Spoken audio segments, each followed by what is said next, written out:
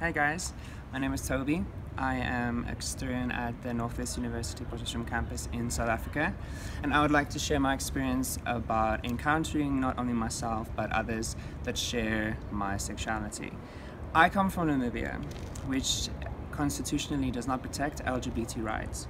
It's not illegal to be gay in Namibia, but it's not protected, not as in South Africa, or as it is in South Africa.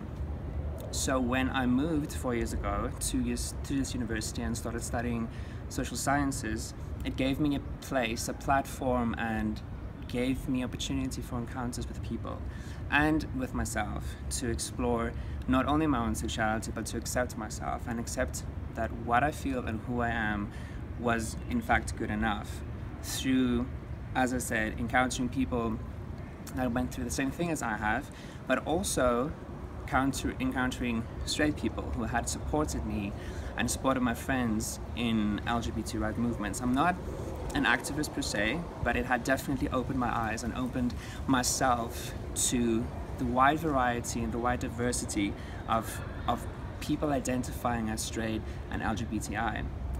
One of these encounters was through one of my modules, gender studies in sociology.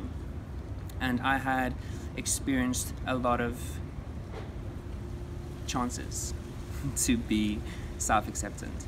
And through that, through accepting myself, I had learned to accept others, no matter what their sexuality or their gender identification. And I think it's important that you open your mind and open your heart to self-love and love for others in that way.